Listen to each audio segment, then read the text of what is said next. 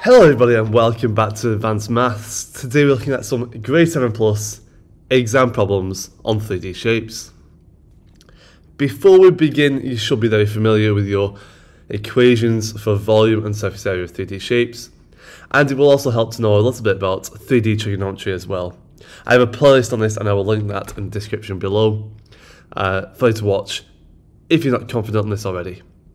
However, if you're really happy, let's have a look at some of these advanced exam style questions. Example 1, a tank is filled with water, sand and air. The tank is 3/4 full of water and sand. The ratio of water to sand is a ratio of 4:1. Work out how much water, sand and air is in the tank. Well, we're going to start by working out the volume of the entire tank. And to do that, we're just going to do base times height times length. Multiply the measurements together and we get 32,000 centimeters cubed. 3/4 of this is water and sand. So let's multiply by 3/4 and we get 24,000 centimeters cubed. That is shared in the ratio of 4:1. So 4 shares and 1 share. We'll start by dividing it by 5 and we get 4,800 centimeters cubed. That's 1 share. And then 4 shares is 4 times more, which is 19,200 centimeters cubed. That corresponds to water and sand, and the air is the amount of space left over. The 32,000 minus 24,000 is 8,000 centimeters cubed. And there we have it, the sand, water and air volumes inside the tank. Let's look at example 2 now. A cylinder has a radius of x centimeters and a height of 2x centimeters. A cone has a radius of 2x centimeters and a height of h.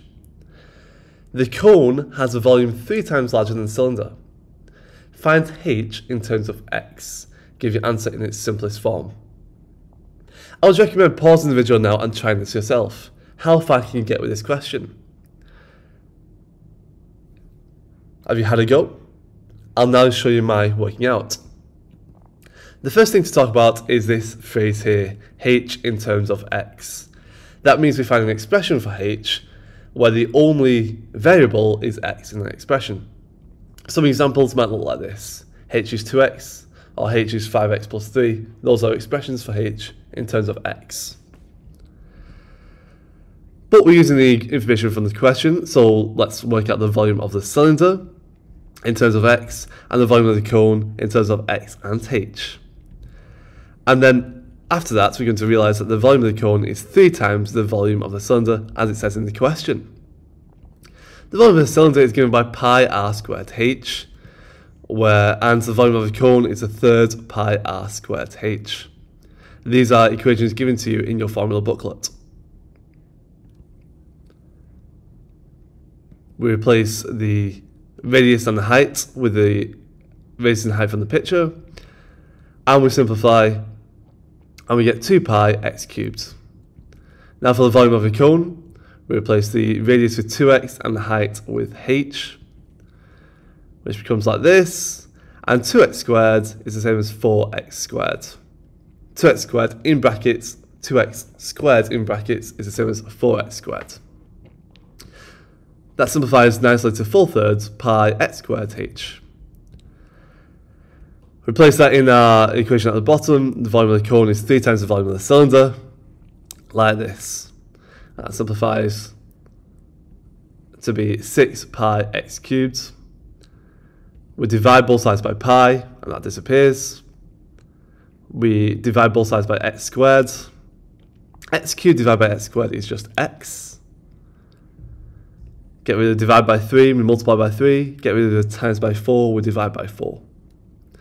We get 18x over 4, which simplifies to be 9x over 2, because we wanted our answer in the simplest form. And that is the expression for h in terms of x. And we've done. Now example 3. The sector shows part of a net of a cone. It can be rolled into the shape of a cone. Calculate the height of the cone. Calculate the volume of the cone and calculate the surface area of the cone. Again, I'd like you to pause the video now and try this question yourself. See how far you can get this question. When you're ready, I'll show the answers.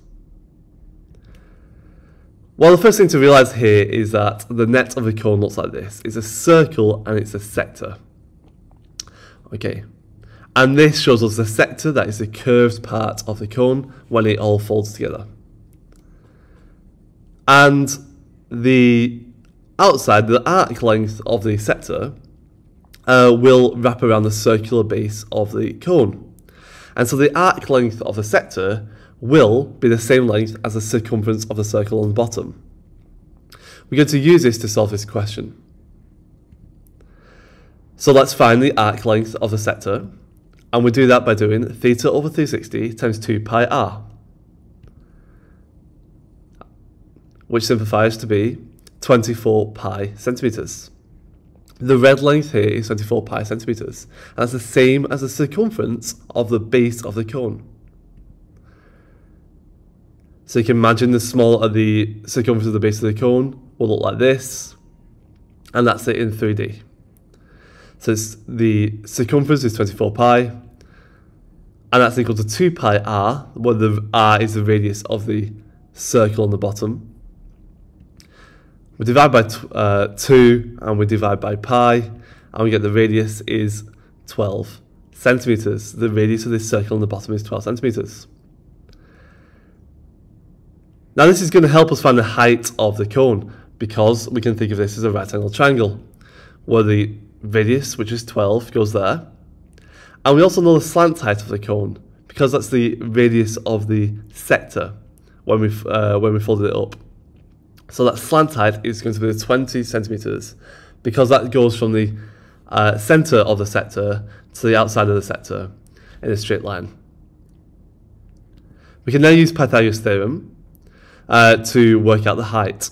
Because it's a right angle triangle, we can use Pythagoras' theorem. We rearrange, and we simplify, and we square root, and we get the height is 16 centimetres. So that height is 16 centimetres. We now have all the important measurements of that cone. We found the height, now let's find the volume. The volume will be given by a third pi r squared h, where r is 12 and the height is 16.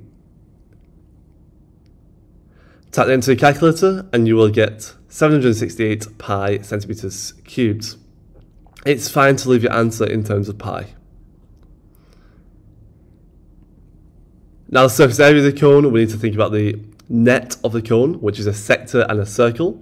So we'll find out the area of the circle and the area of the sector and add them together. The equation will look like this. Pi, radius of the circle squared, plus theta over 360, radius of the sector squared. So to shoot those numbers in, like this, and we type this into our calculator, and we get 384 pi centimetres squared as the area of this, the surface area of this cone. And we've done. Those are my 3 examples for today. I hope you found them useful. You may want to rewind that video and watch those examples again. If you're confident, you might even want to retry those questions yourself. Now you've seen me do it, it's time for you to try from memory. Thanks for watching. If you'd like more resources, go to advancemaths.com to help with your maths revision. Good luck in your exams, and bye for now.